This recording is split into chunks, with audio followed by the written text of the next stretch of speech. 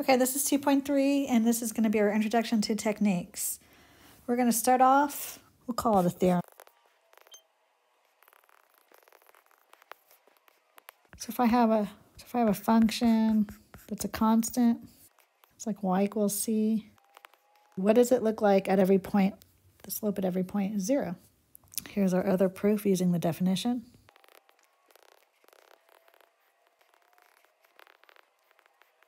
So no matter what you input, no matter what you plug in, the output is always c. The output is c, so we get c minus c,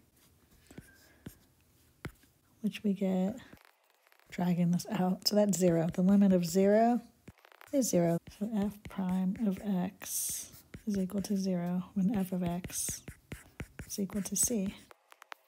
We're going to prove a whole bunch of other derivatives. And then we're going to show it using the definition. Let's not forget the limit in the front there.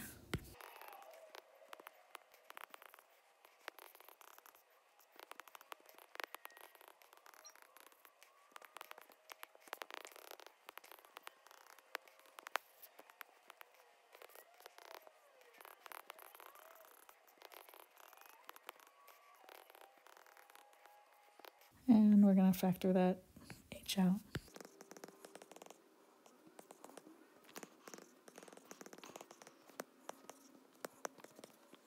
Let's keep going to see if we can find a pattern.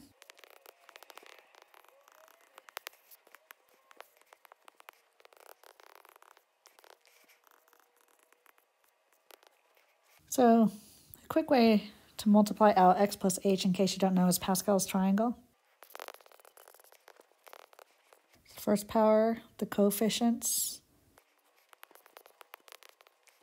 We're going to add these up and then go on the diagonal with 1. So this goes out, diagonal. So there's always 2 emanating from each number. This is 3, this is 3, this is 1, and this is 1.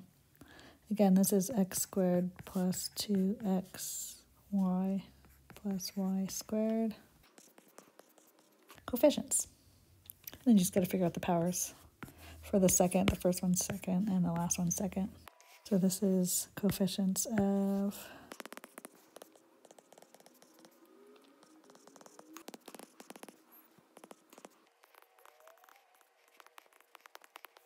and they each have an h in each term.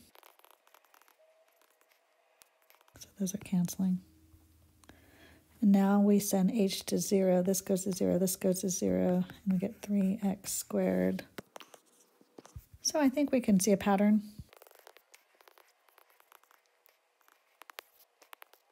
This actually works for any real number. So that last one that we just did, so 3 comes in the front, and then you subtract 1. That's what we just got.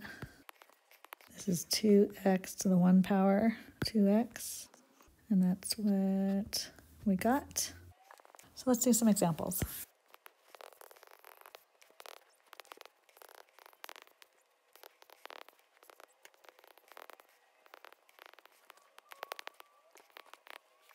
Okay, if you haven't been doing this while watching the videos, it's a good time to pause now, work these all out, and then push play to see me work them out and see if you've got the right answer.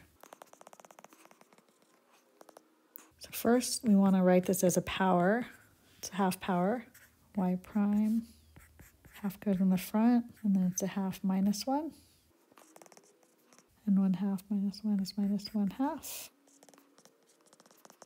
And this one we had in the last video using the definition. This one we can just compute. That's saying, remember the notation, the derivative of t to the 5/3 with respect to t. It's like dy dt. This is my y. That's my y. So it's just 5/3. That's minus 3/3, 2/3. This one, we might want to write it as a negative exponent. So we can follow the power rule, write it as a power.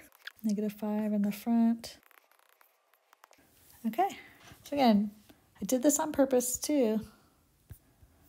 Look at all the different notations of asking for the derivative.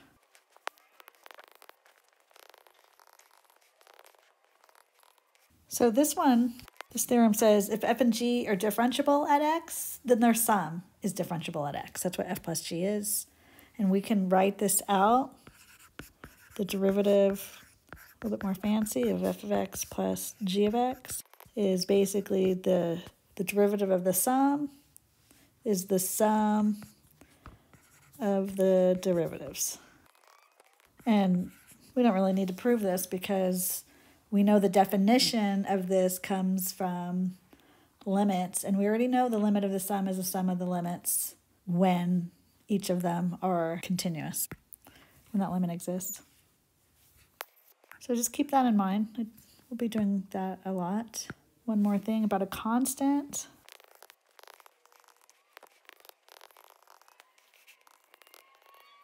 So this is the constant. Remember, you can factor out a constant from a limit. So since the derivative is a limit, you can factor the constant out of a derivative too.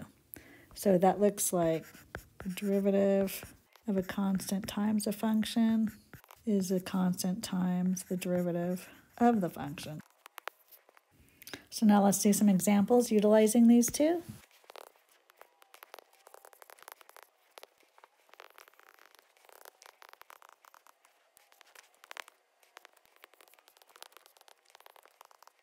So the first one, we just compute it, that's a 3.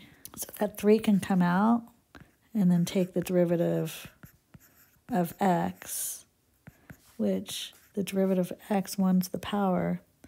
It's 1 times x to the 1 minus 1, 3 times x to the 0, which is just 3. But we did this one already. You can memorize that. The derivative of x, it's 1. So you don't have to write it all out like that. You can do the power rule. It's 1, 3 times 1, and then x to the 1 minus 1, but it turns out to be the same thing.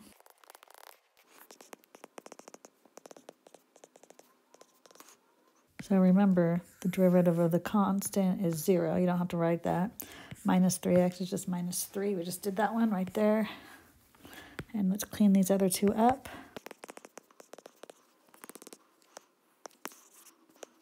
Before I take the derivative, it's very helpful to write it as a power. That's 1/4, because it's the fourth root.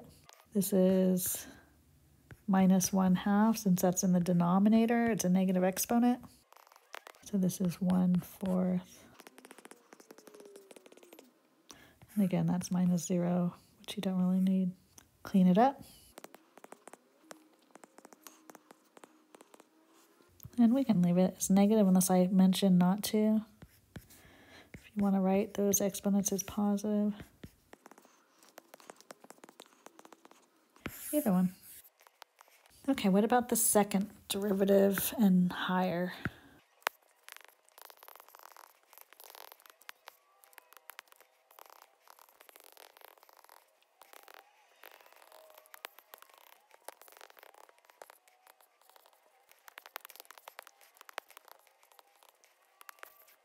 Okay, so this is our notation for a second derivative, or we can do double ticks there.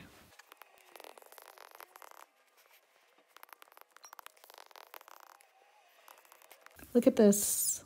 I just want to come back here and look at this notation. It's the derivative of the derivative. This is the derivative of y in terms of x. Say, take the derivative of the derivative. That's the notation. So we do 2 ticks. We do 2 ticks. We can do 3 ticks. So once we get to the fourth derivative, you also have the choice on the third derivative to do this. So we do 4, but it has to be in parentheses, because without the parentheses, it's going to look like an exponent. So it's f parenthesis 4 of x d4 all the way to the nth. Let's do an example. Okay, so it's asking us to find the 8th derivative. So I'm going to find 6x to the 5th.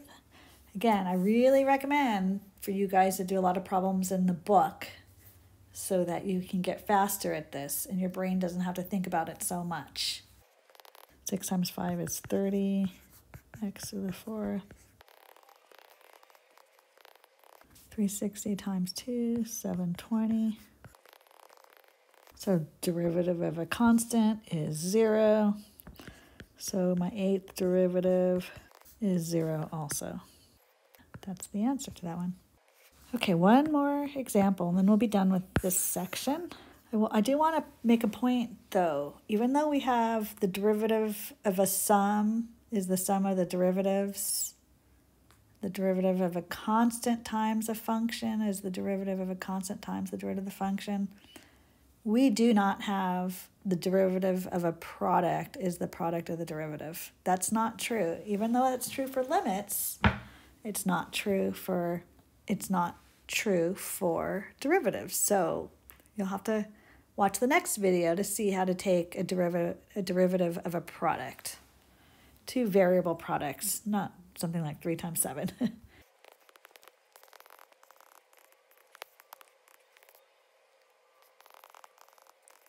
Okay, so it's asking what points on this function is there a horizontal tangent line? So if you remember what a horizontal tangent line is, if we have a function, a horizontal tangent line would be like right there and right there, where your slope is 0. It's horizontal, so the slope is 0, and it's a tangent line. So what we're going to do is it's going to be where our derivative, that's the slope, is 0. Let's do it.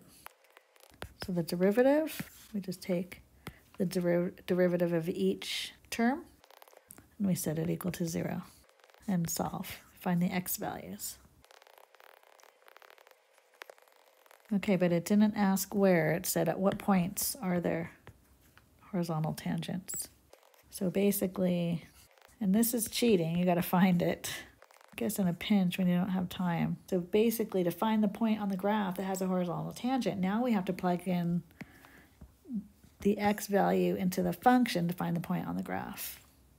So remember, our function is right there. So f, looks like that's 5. And this one, just plugging it into here. Looks like I did that one. 2 is easy to plug in. 3 minus 6. And those are our answers. Okay, great. Thanks for watching.